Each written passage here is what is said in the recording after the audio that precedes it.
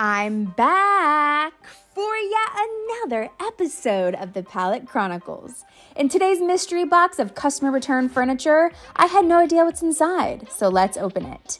Upon unboxing this mystery piece, it was 2 metal side tables, but the rattan on the top was a bit damaged, so let's upcycle it. I began by removing the top, scuff sanding everything, taping the edges, and priming the whole piece up. When the primer was dry, I glued on that top upside down for a flat surface.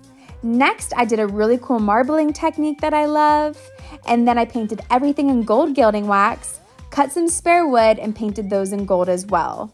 I attached those all down the edges and looked like the Tin Man by the end of it.